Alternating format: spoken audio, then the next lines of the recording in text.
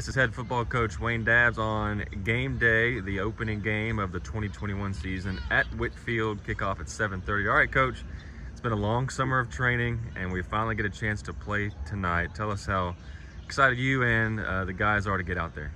Well, it's good to see you again. It has been a long time, it feels like, being able to do this. So I always thank you for doing this and hosting this each week.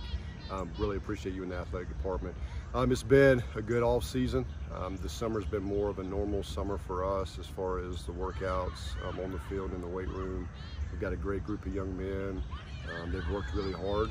They're very focused. We've got a big group of seniors this year that kind of know what the responsibility is and what the expectations are. So we're excited about the opportunity to get to go and just play on the Friday night against a really good football team like Whitefield. Last year's team had a lot of playmakers on the squad, and this year we have to replace them. So how do we do that?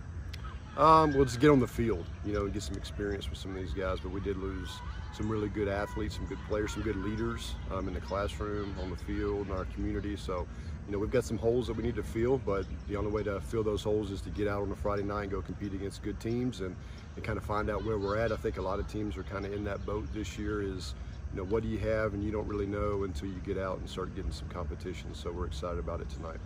You had a scrimmage last week at Prince. Tell us what you liked that you saw. We were physical. We didn't show a whole lot, but our game plan for scrimmages has nothing to do with a school board or scheming up against that opponent. It's really just getting our guys on the field, see who's going to go tackle, who's going to go block somebody, who's going to get the guys lined up right, and who's going to go compete. And we were able to accomplish that. I felt like against Prince, they showed us some weaknesses that we had, and I felt like we kind of shored some of those things up. But now it's just time to go get after Whitefield and get our community around us and get excited about Friday nights again. Speaking of Whitefield, we played them last year here at our place. Close game, back and forth. What do you see from them this year that you've seen on film? Coach Joyner, he's a good friend. Ever since he's arrived at Whitefield, he has really done a great job of turning that program into what it is today. They are very athletic, very big, several D1 guys on that team. Good scheme, well coached.